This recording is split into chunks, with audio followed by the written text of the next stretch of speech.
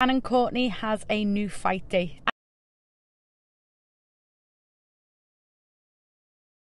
Shannon Courtenay was set to make her return to the ring on October 12th on the undercard of Eubank Jr and Conor Benn. That entire show was cancelled after Conor Benn failed a drug test. It's been announced today by Matchroom that Shannon Courtenay will now fight in Leeds on December 10th. This is on the undercard of Josh Warrington. Ebanie Bridges is also on this card. Ebanie Bridges will be defending her world title against Shannon O'Connell. Shannon Courtenay and Ebanie Bridges had that epic fight during fight camp. They've both been said that they would love to rerun that fight, but when Shannon Courtenay has a belt in her hand, so a unification fight could be on the cards in the future.